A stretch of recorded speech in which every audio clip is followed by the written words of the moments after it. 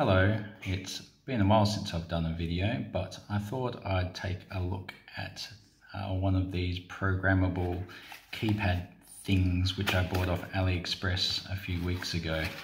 And I thought I'd go through 5 things that you should know before actually buying one of them. So the idea behind these devices is you get a certain number of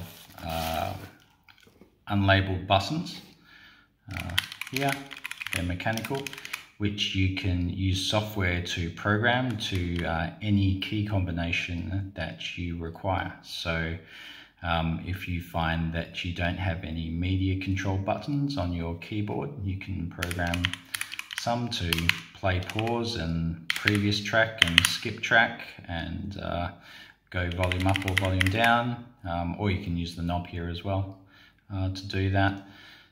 This particular one has a layer function, which means that I think that you can go through 3 different sets of combinations for these if you wish.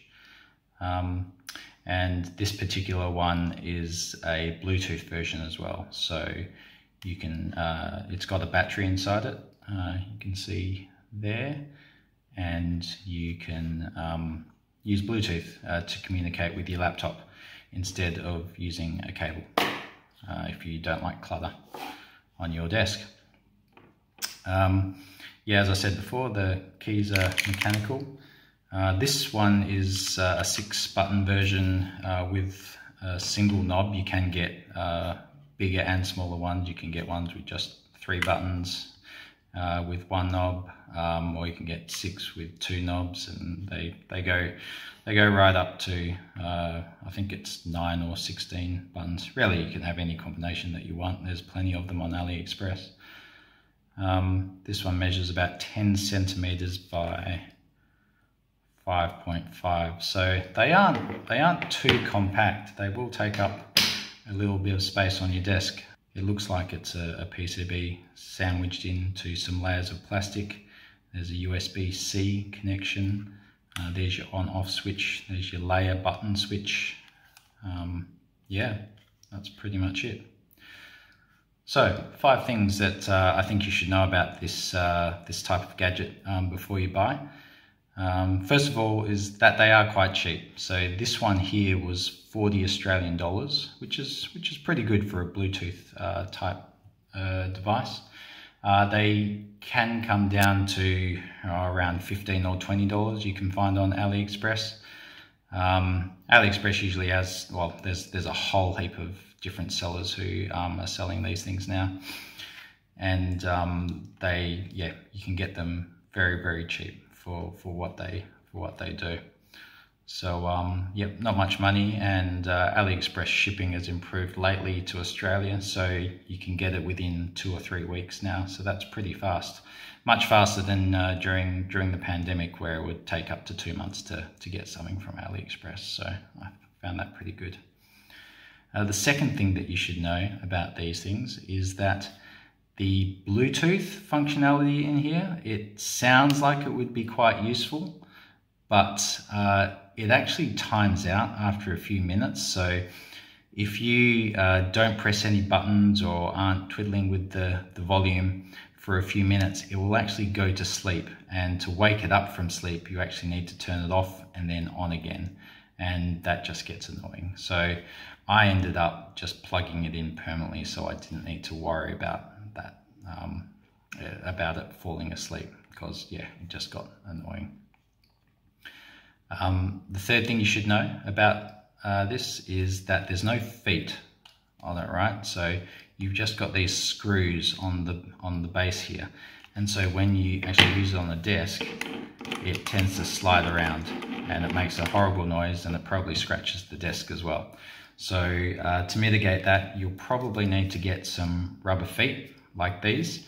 You'll need to make sure that the feet are large enough so that they sit higher than the profile of the screws.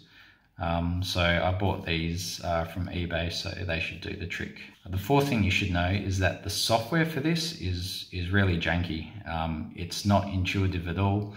and you'll probably need to play around with it quite a bit to actually get it to do what you need it to do. And it's also hard to find. So I ended up looking at another YouTube video which had a link to download it. So that's how I got the software.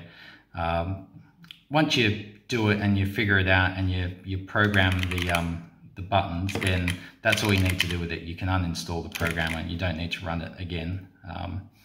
Which brings me on to my last thing that you should know, and that's that all the buttons are all the functionality for the buttons are programmed on the device. So if you program this button to be next track and this one to be play pause, then if you take this device and plug it into another computer or another laptop, it'll still perform those functions. You don't need to run the software on the new computer, because everything is stored on the device. So yeah, there you have it. They're pretty cool little devices.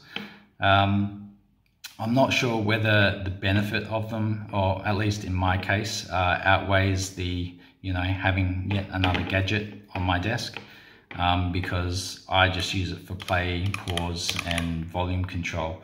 And like I could probably do that, or program some of the extra buttons on my mouse, for instance, or if I got really smart about it, I could program some functionality into my keyboard, some keyboard shortcuts to do the same thing. But still, it's a pretty cool piece of tech, and yeah, it's actually quite addictive just playing with the buttons. It's almost like a fidget spinner type thing. So I like it. It was pretty cheap. It's a cheap little toy. So yeah, there you have it. Cool. Thank you for watching, and I'll catch you in the next one.